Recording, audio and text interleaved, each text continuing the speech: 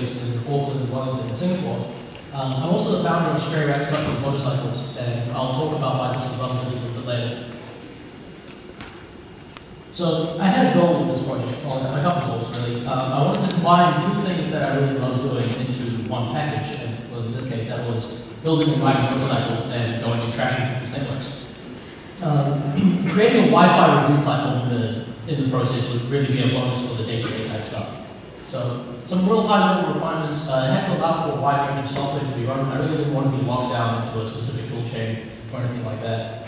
Had to be able to operate for an extended period of time, so I mean 15 minutes worth of Wi-Fi testing here is really that helpful. Had to cater for a wide range of attacks, and still having VM left over would be a real bonus. But let's talk about wardriving for a little bit. So I'm sure you're all familiar with this, but for those of you that aren't, basically wardriving is the process of mapping wireless networks by somebody in a moving vehicle. So essentially what happens is you sit in a golf vehicle with a laptop and maybe a USB Wi-Fi interface or something like that. You drive around, collect information on said access points, and map said access points and then profit, maybe? I don't know. The subtlety, or rather the lack of subtlety with this was something that kind of bothered me. It's sort of easy to spot, right? And you can't exactly park your SUV on the footpath in the middle of the CBD. That and the whole tinted windows and aerials on the roof thing was never really my style. So if you'll excuse me, I think I may have come up with a solution to this problem.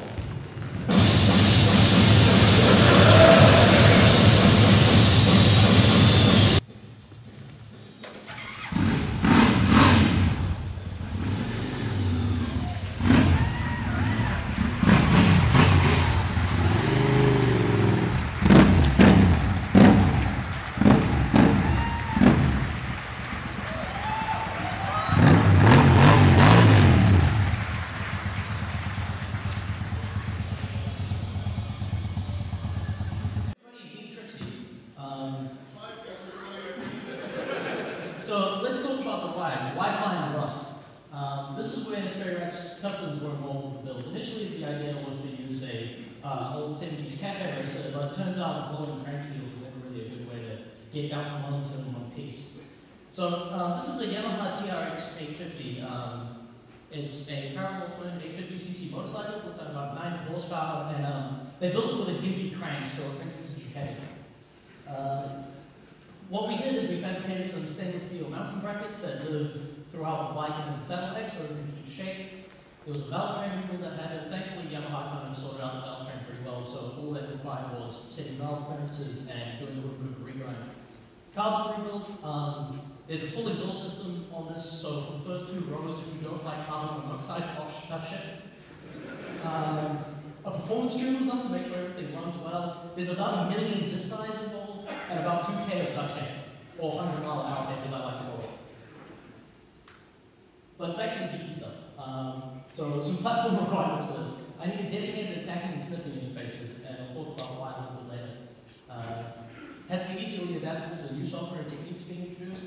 A simple, non-intrusive readout for the rider would also be a bonus. I mean, you don't really have access to a keyboard while opening down the motorway, so. And the ability to, if necessary, use the same gear in a car. So essentially, it needs to be a protective, detective electric eye. The hardware and software that's been used in this build, we've got a Raspberry Pi, we'll call it Wi-Fi.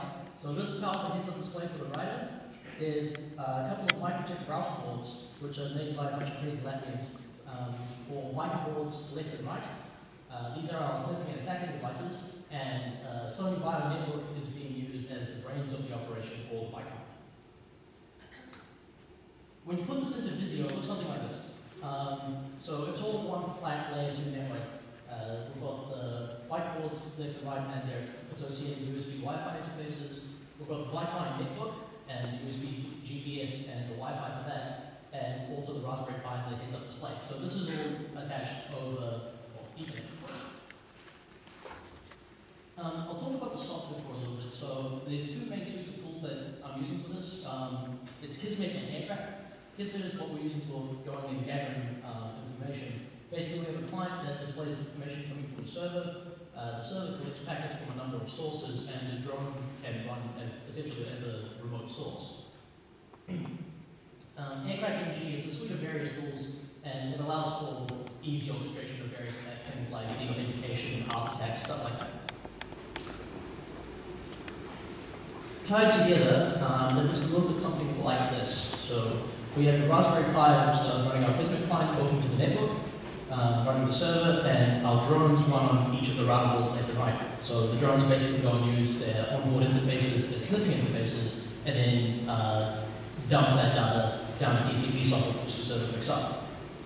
For the attacking side of things, there's a set of processing scripts that live on WiFi, and these go and talk to the router boards left and right.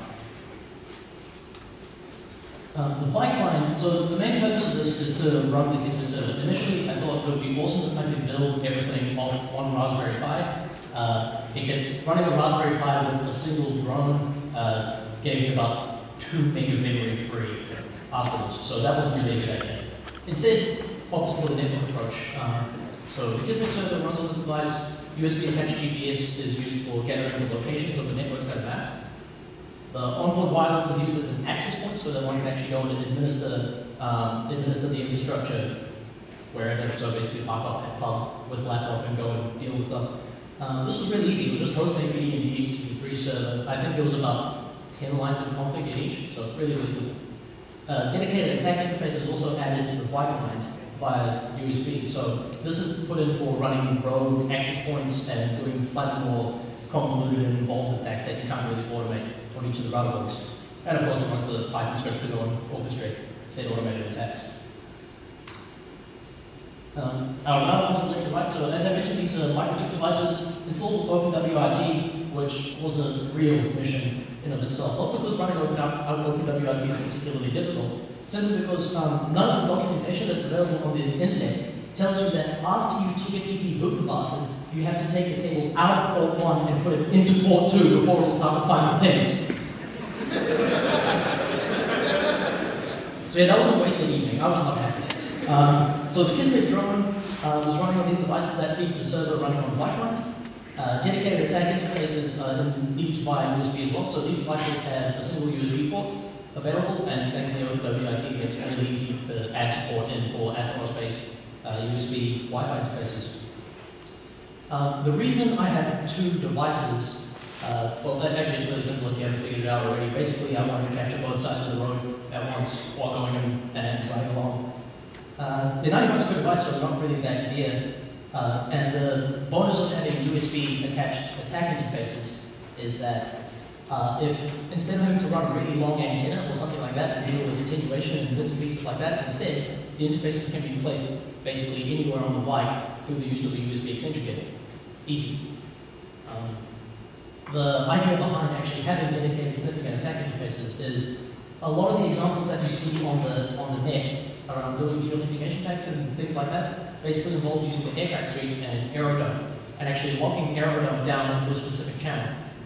I can't really do that because I don't have access to a keyboard, and going and riding around really sniffing things on a specific channel just seems like a stupid idea. So how this works is the dedicated sniffing interface just doesn't get touched. So it'll pick up whatever it sees, and the scripts can go and set the additional interface onto whatever channel it needs to be set on, and then go and orchestrate whatever crazy attack it needs to. So the Wi-Fi, this bit was a little bit fun. It's a Raspberry Pi, and it's actually powered off the network. Yeah, for USB power sources.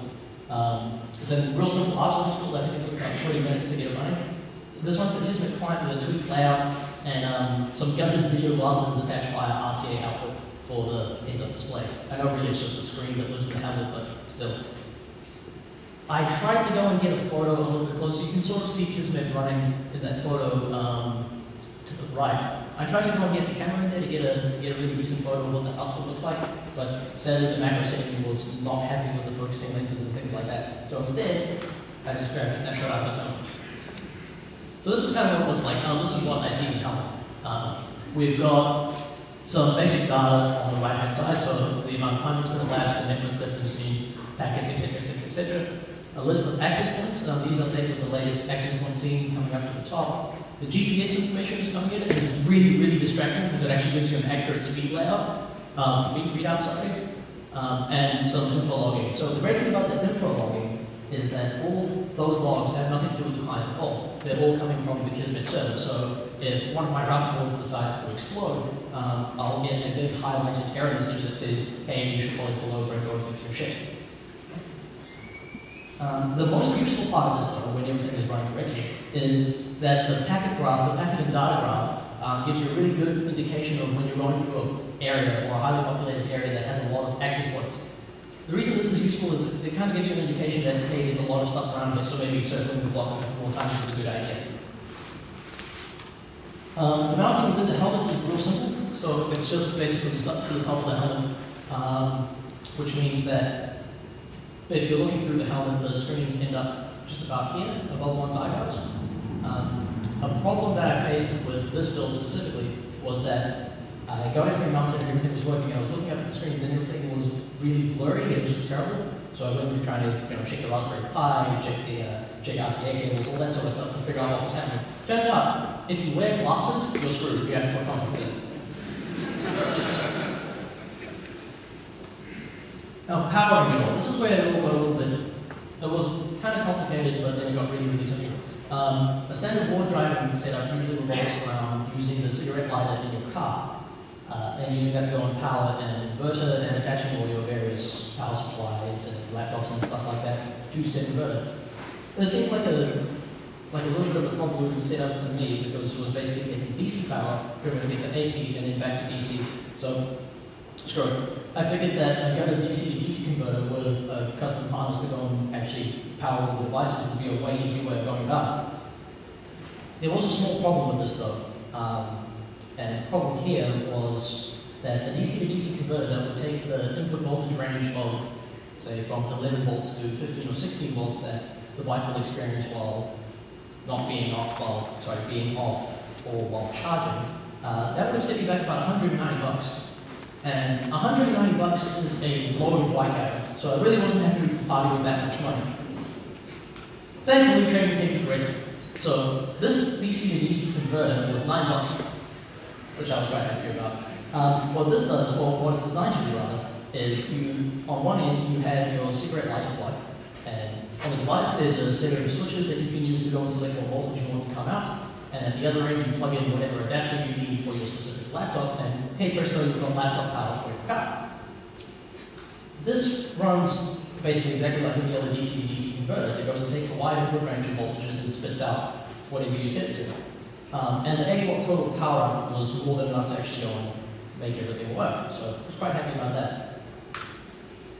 Put it all together and set up on my coffee table. It actually ran quite well. I'm not sure if you can see that multimeter readout, but I was basically 12.5 volts coming off the battery that I ripped out of an XS650, going and powering the devices, so the laptop, the Raspberry Pi, and the associated devices. You don't need crafty or good coffee to actually go and make this work.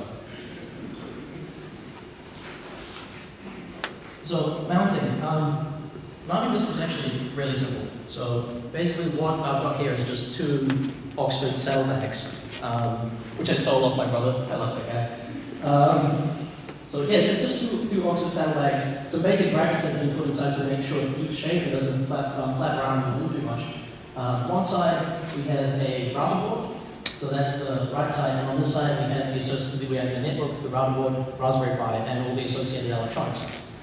I could have gone and hidden the wiring that's running through this a little bit better, but I don't know, I'm kind of a fan of sci-fi, right? So I figured I'd give it a neat look. All the wiring is actually running to bullet cables, so what this means is that the flywheels that go to the battery can be disconnected and wired back into a normal cigarette lighter plug, so you can use the thing in a cage. Apparently it's unreasonable of me to expect all my co-workers to ride motorcycles. So this actually ended up working out. This is my test lab. So here, basically, you can see the bike in the background. I'll just go on and use this essentially to connect to each of the router board devices to go and check some things that we're running. So we might as well have a poke around. I'm pretty sure I remember to turn this on. Come on, buddy. Sweet. You want to see that? Okay. Make it bigger, baby. You're bigger. Hey, does anybody know how to drive to normal Apple? Still Linux. Not really. BSD calls, they won't be coming back. Right. So yeah, let's just go ahead and connect into Wi-Fi.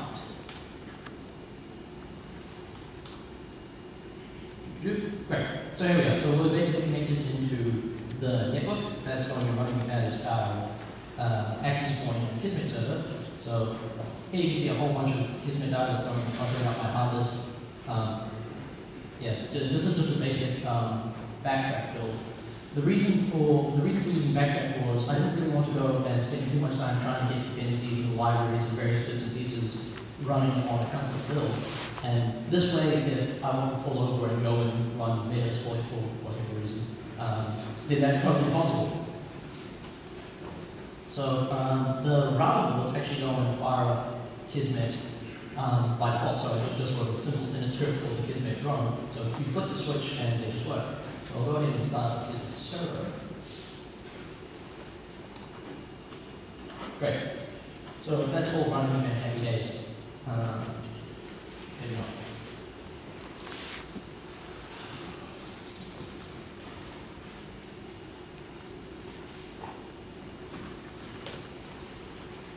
Okay, maybe I did not remove the shit on.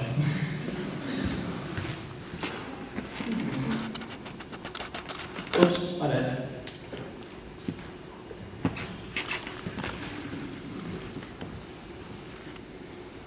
Right, so the router does take a little time to power up, but thankfully this is all wired into a single kill switch, so you flip the switch and hopefully it works.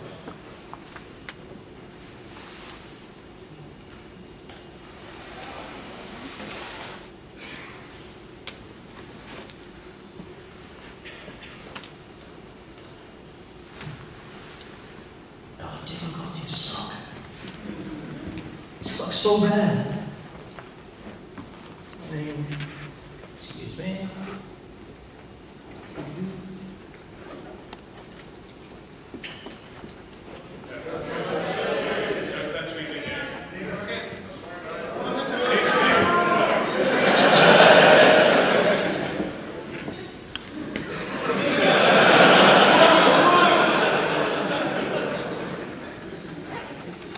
Okay, I bet that's the reason how long it takes open WLT to boot.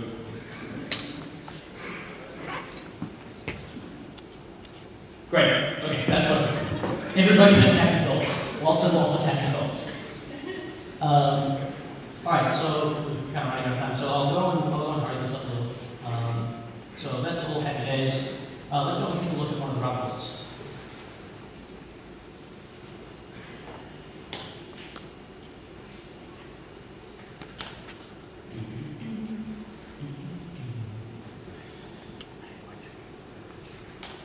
Right. So this is our router build. We have two of these. It's really basic Node WRT build. These devices aren't really that massive in spec. Like they've got 32 meg of RAM. Atheros processor. So they're pretty basic devices, but they seem to fit the purpose quite well. I can't really show you a readout of what I see in the heads-up display, but instead, I can just go and connect to the Raspberry Pi and show you what the outputs are.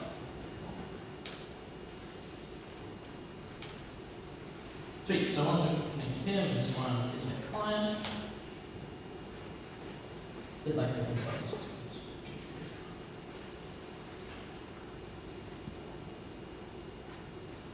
So yeah, the client takes a little bit to fire up and actually start getting data from the server, provided I didn't accidentally control the server. Establish connection. So the establish connection to the Kismet server, and we should be seeing data coming from the server. Sadly, I don't think we're going to be having any GPS data because it takes a little bit to get a lock after doing the reboot. But anyway, it's good. That's what the layout kind of looks like. Yeah, so the network is pretty basic. If you understand how UX works, then it's pretty easy to get your head around. Mapping is where the sort of fun stuff starts to happen. So the GPS unit is attached to the brains of the operation. This costs like $45 and works with backtrack out the box. Pretty sweet. Just ran GPSD, plug the thing in, and it worked. And with the joys of Kismet, one can go and connect to the motorcycle, pull the map access points across, and then use the AS Kismet to spit out overlays for Google Maps and things like that. GA's Kismet passes XML data from Kismet and turns it into an SQLite database. So if you only want to map open access points, or if you only want to map access points that have a specific instance ID, then that's all really possible. When you do this, it ends up looking something like this. So here's a little extract that I took from my test lab.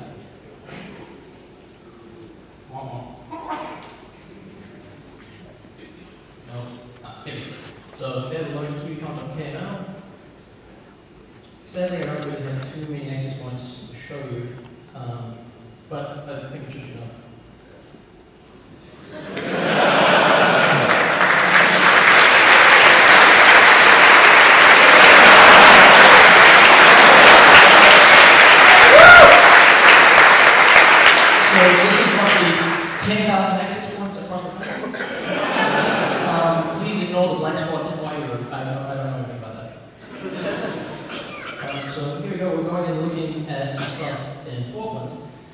Basically what happens is you see you get all the pretty Google Earth animations of going and splitting stuff and all that sort of jazz. What happens here is that when you go and find some access points of various names and things and bits and pieces, you can click on any of these access points, and what it will do is actually show you any clients that seem unique to it. The great thing with Kismet as well is if you have hidden SSIDs, if Kismet can gather enough data, it will just show you the real SSID name. Which is a real bonus. So moving back on, while I'm going and scrolling through Google Earth, the various colors that you see going around, different colors represent different states of encryption for each access point. So red is no access, orange is WEP, light green is WPA, and dark green is WPA2. So here we have Wellington. It's much the same data that was seen in Wellington, in Auckland, sorry. Various, like, Parliament trusted. It's an interesting one. So all sorts of things going and floating around. And the great thing about this is really all I had to do was just go and write around. I did have one thing that was quite interesting. So we decided to stop off in going way down from Auckland, and I found an access point that really just made this whole project, man. It was great. So while sitting in St. Coffin in Ohakuni, I decided to go and connect it to the bike and see if I found anything interesting, any sort of crazy access points or anything like that. And funnily enough, we did. I didn't see any clients getting it at the time, but the dude really does get points for ingenuity.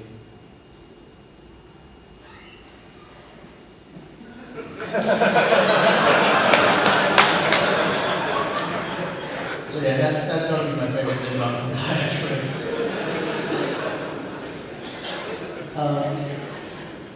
Okay, so thinking about how we can actually go and use this data. Well, I don't know. So some may think that running around mapping access points, you just get a whole bunch of data, where you see various bits and pieces. But if you see an access point like this, for example, which is what I assume to be the default config of DDWRT, it's an open access point with a load of clients. What could we possibly do with this? Well, Ethercat called, and he wants to know why you don't come around. Alright, so moving on. Obviously, just monitoring things is causing nobody real enough chaos. So, how do we capture handshakes while riding? Basically, when trying to go and crack down PA networks, one needs to go and capture the handshake before they can actually have anything to crack. So, auto deal is the answer for this one. The autotron.py goes and connects the Kismet server instance and spits out APAC commands to be run on each route port. The great thing about Kismet is that all the communications that are happening between the client and the server and the drones is all in clear text. So even though the documentation didn't really give me everything that I needed, it was pretty easy to figure out how things work. The initial idea was to have a release the Kraken button somewhere on the motorcycle. But the idea of having to pay attention to a heads-up display, hit a button, and go down the motorway at whatever speed is just, it didn't seem like that good of an idea. Thankfully, the clear text communication protocol made automatically doing this quite easy. The deauthatron output looks something like this. So basically what happens is we get deauthing AP, we go and capture the MAC address of the access point, the MAC address of the client, and the channel that it runs on. and we go and pilot some commands and send it through to each of the router roles. The router roles are defined in the config file, and they can be as many as you'd like. So, for example, if at some point I decided to go and lose whatever little dignity I had left and bought a Harley Road King, I could run like 8 of these, right? And probably a one-use server would be great. Alright, so where to from here? The foundation has been laid, but the one thing is being stranded really sucks, right? So a lossless power system is something that needs to be built. Thankfully, this is quite easy. A direct line from the loss cycle rectifier to a separate auxiliary battery would solve the problem immediately. So what that means is when bike isn't running, your gear is just draining off the auxiliary battery. When the bike is running, the charging circuit is going and powering both the battery dedicated for the motorcycle and the one that's dedicated for the gear. So you drain the battery out of power, worst case scenario, oh no, you have no more Wi-Fi gear. Auto experience is the other one. Sadly, I didn't have enough time to actually go and implement any of these, but going and mapping out how many auto access points one can find around New Zealand, hence there's a lot of Linksys ones. It would be quite easy to go and get the tag interface on the network to go and connect to an open access point that it finds with a direct SSID and map. Fingerprint it to make sure it's right, reconfigure it to do whatever it needs to, and then profit. Maybe perhaps some automation reader attacks. The sky is really the limit. So to summarize this, a few simple things, namely a chunk change, a soldering iron, and understanding that power is currently multiplied by voltage, and some basic Unix skills. Almost anybody can go and create their very own Wi-Fi attack cycle and terrorize their neighbors too. They think they have private lives, think nothing of the kind.